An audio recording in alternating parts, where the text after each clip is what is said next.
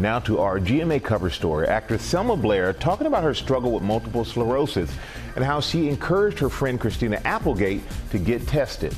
Lara, you have more on that for us. I do, Michael, and she sure did. It took decades for Selma Blair to learn that she has multiple sclerosis, and it was that journey that helped her close friend Christina Applegate realize that she too had the disease. Well, now they're both spreading the message, raising awareness of what to look for to catch MS symptoms early.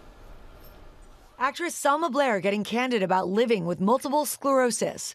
Posing with her emotional support cane for British Vogue's May issue, the star revealing she had to suffer for more than 40 years before receiving her life-altering diagnosis. Whatever happened to my cool, confident roommate?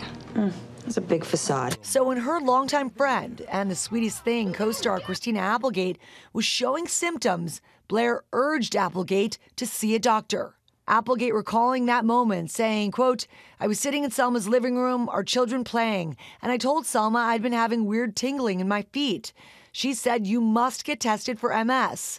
Even my doctor doubted it, but there it was. In essence, because of her, I'm going to have a better quality of life." Tingling is certainly one of the first symptoms that patients report pretty frequently. You know, it's one of those symptoms in these chronic neurologic diseases that can be a little more tricky and insidious because it doesn't seem so severe at first. But of course, as the disease progresses later on, other symptoms will come out of the woodwork. Multiple sclerosis, or MS, is an autoimmune disease that affects the central nervous system. It is 3 times more common in women than men and estimated to affect nearly 1 million Americans.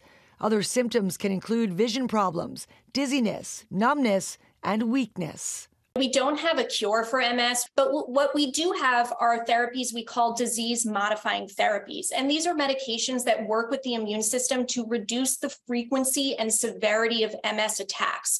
So if you catch it earlier and you're started on one of those medications earlier, potentially you would have a less severe disease course moving forward. While Applegate was diagnosed with MS in 2021, both actresses are now advocates for the MS community. Blair says being visible is an important step in awareness, saying, quote, "If I can help remove stigma or over curiosity in a crowd for someone else, then that's great."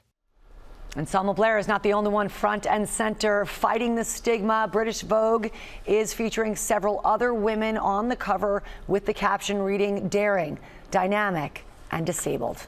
Lindsay? Good that people are talking about that. Lara, thank you. Well, hey there, GMA fans. Robin Roberts here. Thanks for checking out our YouTube channel. Lots of great stuff here. So go on, click the subscribe button right over here to get more of awesome videos and content from GMA every day, anytime. We thank you for watching, and we'll see you in the morning on GMA.